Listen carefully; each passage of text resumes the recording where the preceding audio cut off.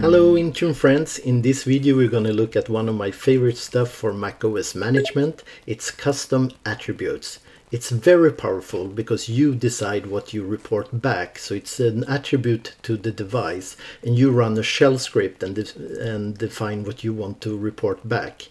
I'll show quickly where that is in the console. So let's go to intune.microsoft.com, log in, then go under devices. Then we have macOS here, and here we have custom attributes. So we're going to do 3 custom attributes in this video. Why 3? Well, there are 3 different attribute types. One is integer, that's to report back a number. Another attribute is string, which is a text string that we can report back, which is very useful. And the other one is a date format. So I have 3 scripts pre-prepared. You find them in the description of this video. You can just copy. I'm going to show how we do that. So I have just copied them into text edit. If you have Xcode or another tool, Atom, please use that. But text edit you have on any Mac.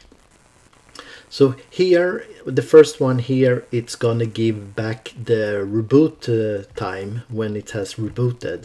So first, when you paste into text edit, you have to change the format first. So go here under format and make it plain text. And you see it changed a bit. Let's save this script and I'm gonna explain a bit more what it does. So we go under file here and just save it. I don't want it on the desktop, I want it on the new folder. Let's call it custom attributes and go in there. And then we don't want the extension of txt because we want this to be a script. So it should, we already know it will end with .sh for shell script. And I prefix this one JBN reboot date. I'll put lowercase or something like that. It's not so important the name, we're gonna upload it to Intune console. So I saved this one. Let's see that this one actually gives the time this one rebooted, that it looks good. Open the terminal, I'll do it this way, already have one open. Let's see where I stand, pwd. So I stand in my user profile, that's the default. Let's go to desktop.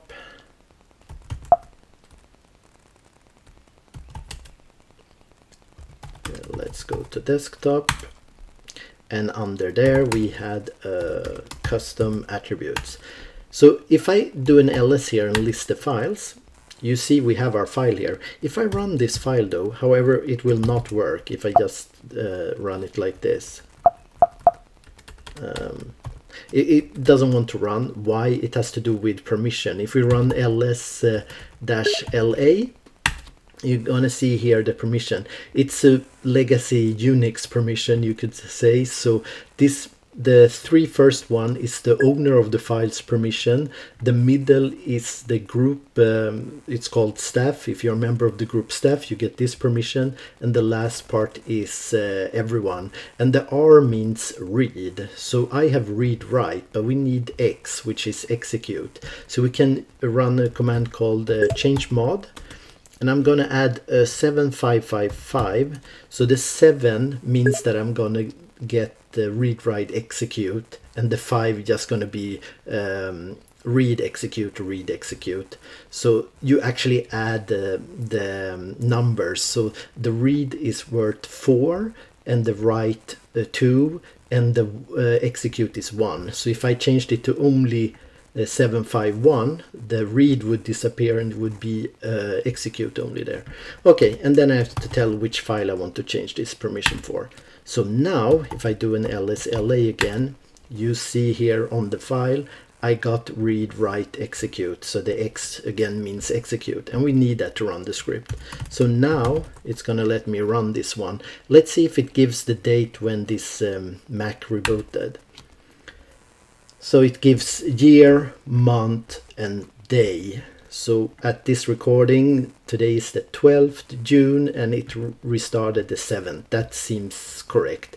So the script echo out this. So this is going to be the custom attribute that we get back. So we're going to see which day and which time the machine rebooted.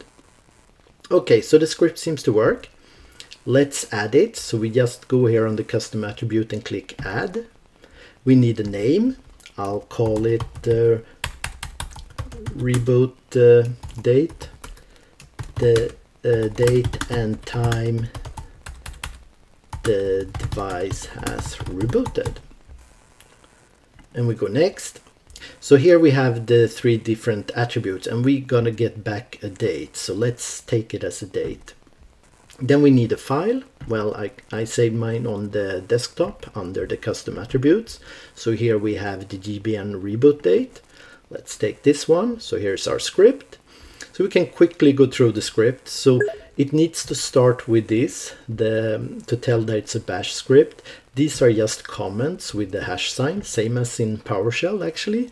Then create the variable who get the boot time and a lot more. And this AWK, it's a sort of extractor. The name comes actually from the 3 people who have created this command. It's the first letter of their last name, so it doesn't mean anything.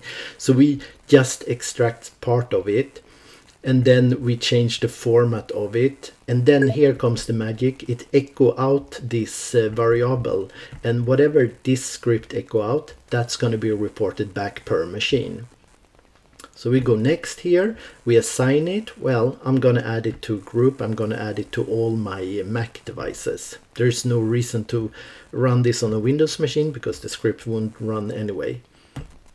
Go next, all looks good. So added. Let's add 2 more custom attributes, and we can go a bit quicker now. So second one, it's going to be, let's see what this is going to be. It's going to be a text string. So we're going to see who's the last user who have logged in. So we do the same, but I go a bit faster now. Format, make it as a plain text. Let's save this one in the same folder.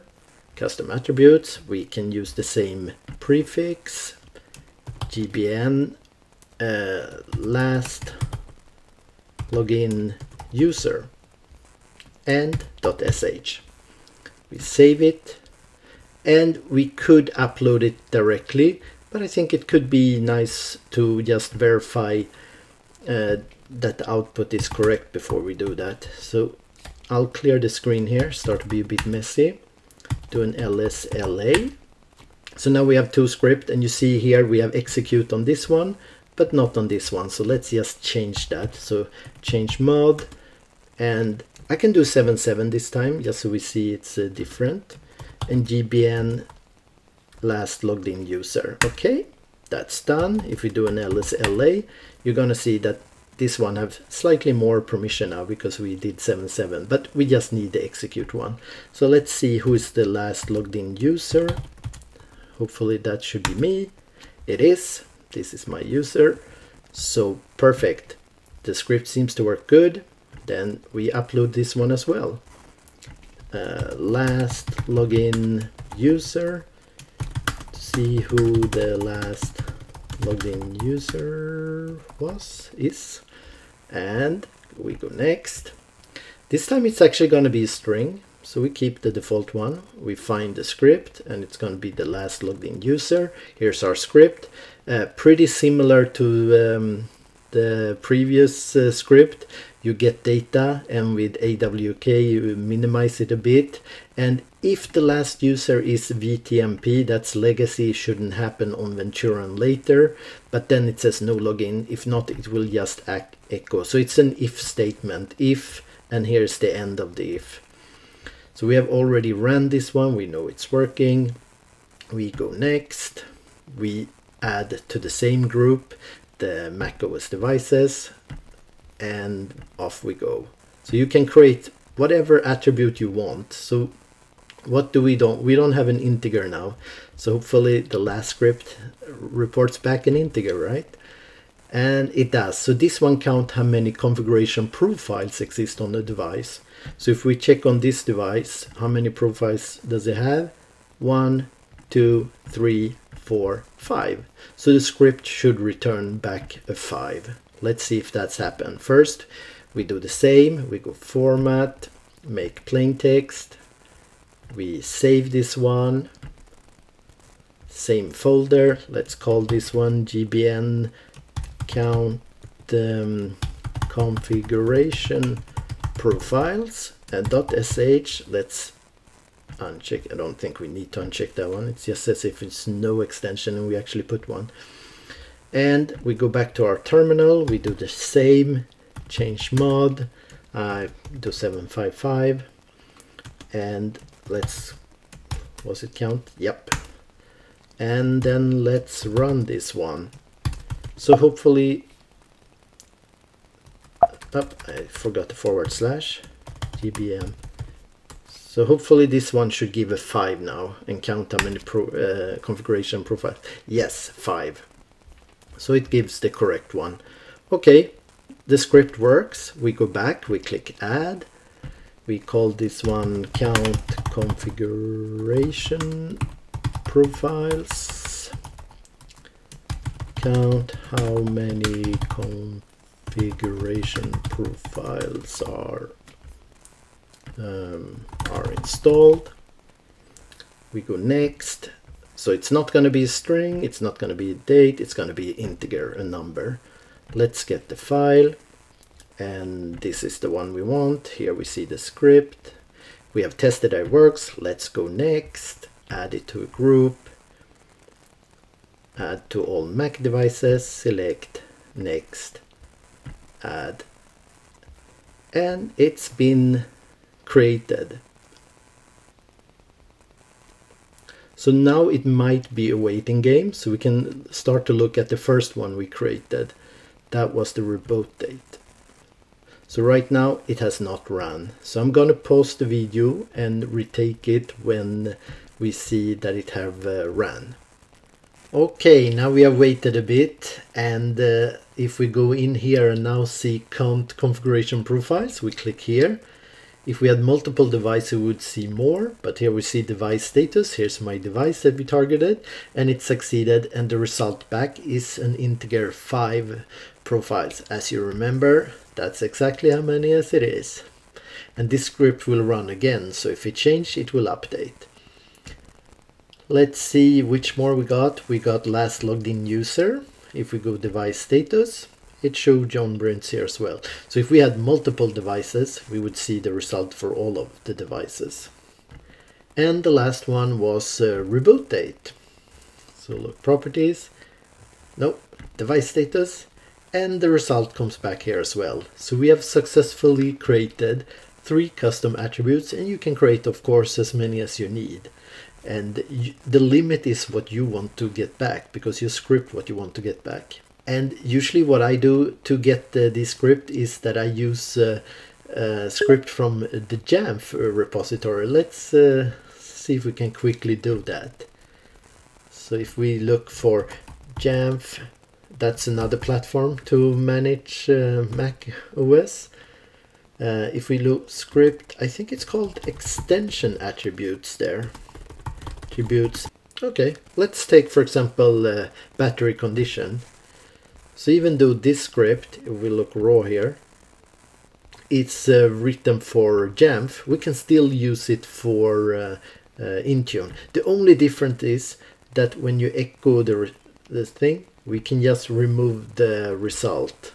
You can take all the script that you find on other sites, but you just remove the results.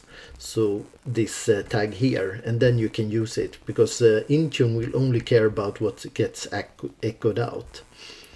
Okay, so to summarize this, we created 3 custom attributes, and feel free to add whatever you need. So excellent. In the next video, we're gonna speak about the Google Chrome package. Thank you very much, and have a great day.